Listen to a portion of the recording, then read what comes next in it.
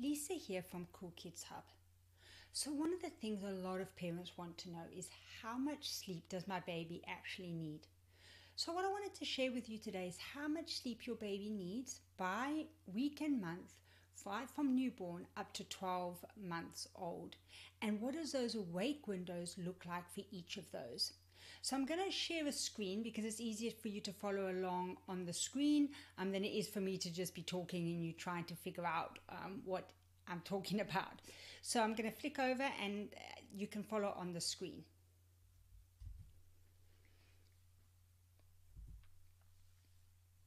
So if you look at birth to 8 weeks, here your baby's number of naps really varies. They'll be very haphazard. They could be anything from 4 right up to 6 naps in a day. Their nap duration can be anything from 20 minutes right up to 3 hours. They'll typically sleep 7 to 9 hours in the day and 8 to 9 hours at night, not in a continuous stretch, obviously. And they'll sleep for a continuous stretch of around 2 to 3, maybe 4 hours. And they need a total sleep of between 15 and 17 hours. Now, as your baby gets to that 2-month mark, they will start to get into more of a routine. So you'll generally find they start napping between 3 and 5 naps a day. They'll sleep for still short naps are very common, so they can have a nap of 30 minutes right up to 3 hours. Daytime sleep 7 to 9 hours, nighttime sleep 8 to 9, and you might start to see those single stretches go a little bit longer of 4 to 6 hours with 14 to 16 hours of total sleep. At the 3-month mark, babies might drop that one nap, so they'll nap now 3 to 4 naps. They will again still be sleeping some short naps, 30 minutes up to 2 hours. They'll sleep anywhere between 4 and 8 hours of daytime sleep. The reason that can vary so much is it will depend on what time you put your baby down to sleep, because typically up until this point, babies will go to sleep somewhere between 9 and 10 p.m. But as they start to near that 3-month mark, you should be trying to move that bedtime forward.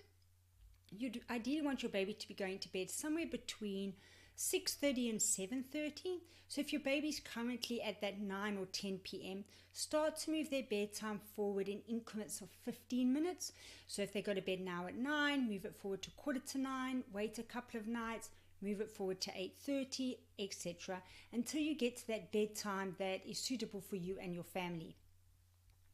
Nighttime sleep will be 8 to 10 hours, and you'll now sometimes start to see them sleeping for 6 hours straight with 14 to 16 hours of total sleep. At the 4-month mark, naps will generally be 3 to 4 naps, but naps do start to consolidate, and this is because the baby's sleep cycle is now starting to mature, and their sleep cycle is going from that short sleep cycle that you've probably been experiencing up until now, where they might only sleep sometimes for 30-40 minutes because their sleep cycle is 40 to 50 minutes, a baby. But around the 4-month mark, their sleep cycle starts to mature to that of an adult sleep cycle, which is 90 to 100 minutes. This is when a lot of parents talk about 4-month sleep regression. It's because as this maturing of the sleep cycle happens, it can disrupt baby sleep for a couple of weeks. But you will now start to see their sleep consolidate, so 1 to 2 hour naps, daytime hour sleep 3 to 4, nighttime 9 to 10. Now they'll sometimes start to sleep between 6 and 8 hours, and they need 12 to 16 hours in total. At the 5-month mark, 5 to 6 months, they'll start to have 2 to 3 naps, still 1 to 2 hours in duration. Daytime sleep starts to be around 3 to 4 hours in total, with nighttime sleep of around 10 to 11 hours. And some babies now will start to sleep 10 to 11 hours in a stretch sometimes. So you might find that your baby sleeps one night in a good stretch of 9, 10, 11 hours, and then another night only sleeps for 6. So it can still be erratic, but you will start to see some consolidation and some regularity to their sleep. and they have a total sleep of 12 to 16 hours. At the 7 to 8 month mark, generally babies will only nap now twice. Nap duration will be 1 to 2 hours. Daytime sleep 3 to 4 hours. Nighttime sleep 10 to 12. And now more likely they will start to sleep 10 to 12 hours in a stretch, and they need 12 to 16 hours in total sleep.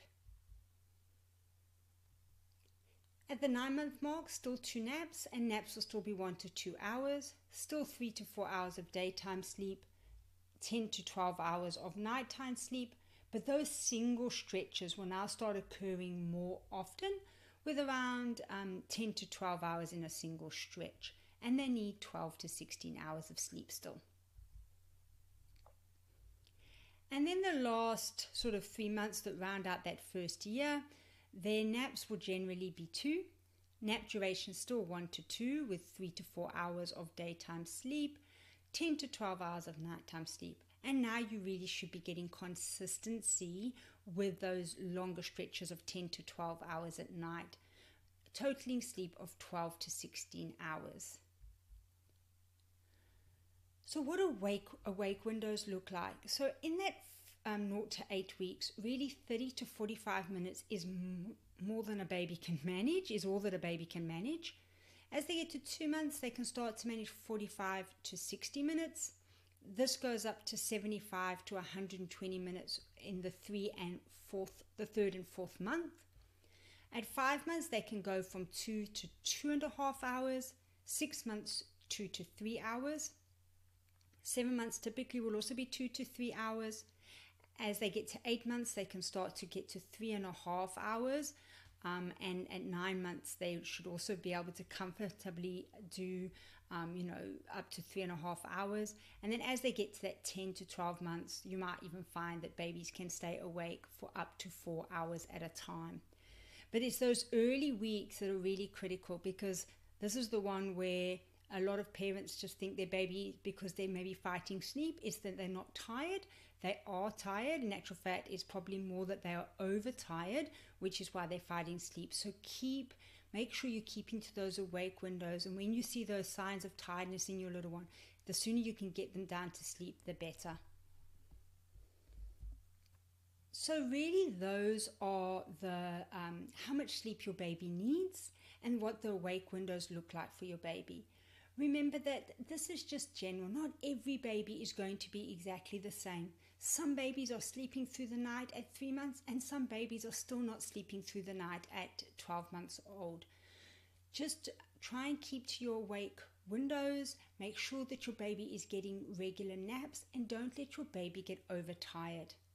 And if your baby is still not falling asleep independently, then might be the time to start considering sleep training, especially if your baby is over 6 months of age and is still not able to fall asleep and therefore stay asleep independently.